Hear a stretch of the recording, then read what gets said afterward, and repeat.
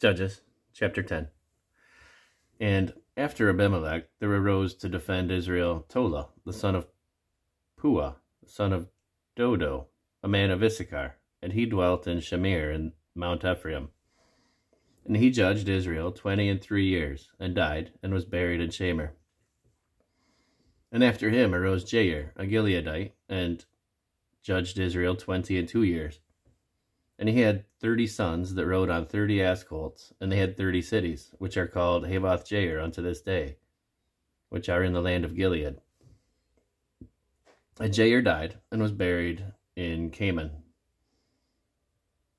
And the children of Israel did evil again in the sight of the Lord, and served Baalim, and Ashtaroth, and the gods of Syria, and the gods of Zidon, and the gods of Moab, and the gods of the children of Ammon, and the gods of the Philistines, and forsook the Lord, and served not him.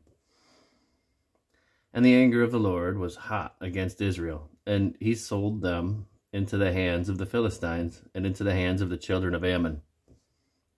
And that year they vexed and oppressed the children of Israel 18 years, all the children of Israel that were on the other side Jordan, in the land of the Amorites, which is in Gilead.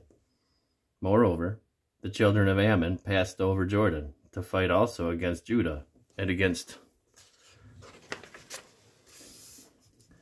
Benjamin, and against the house of Ephraim, so that Israel was sore distressed.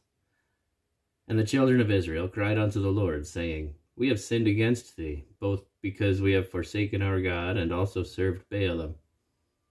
And the Lord said unto the children of Israel, Did not I deliver you from the Egyptians, and from the Amorites, from the children of Ammon, and from the Philistines, the Zidonians also, and the Amalekites, and the Maonites did oppress you, and ye cried unto me, and I delivered you out of their hand.